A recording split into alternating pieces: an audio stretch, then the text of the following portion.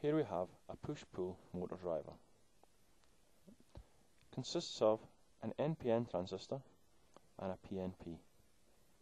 Both the bases are connected together and the input voltage comes along and it's shared between the two. The motor is connected to 0. At the moment there's 0 volts at the base and the motor is stationary. If we switch on the PNP transistor by giving it that's 0.7 volts, we can see in this circuit the motor turns clockwise. So the transistor here is switched on, so that means current can flow from the +9 down through this transistor, the NPN one, through the motor. You can see the current going from left to right and to 0 volts. Okay, that's when we switch it high. Now if we pull the voltage down to minus 0.7 volts, now we've switched on the PNP transistor. Now the current flows from 0 along this through the motor, now from right to left and down through to -9.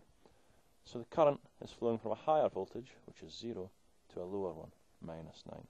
Okay, when the NPN was on, it flowed from the higher voltage 9 to the lower one, 0. Okay.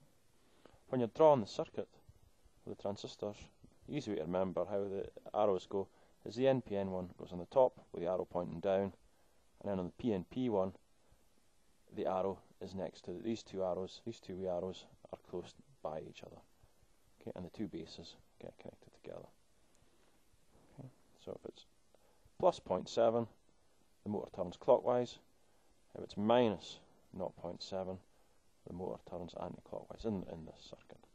That's a push-pull motor driver. The input here can be generated from op-amps or other circuits. This is just using the 0.7 and the minus 0.7 to show the voltages. Push-pull motor driver.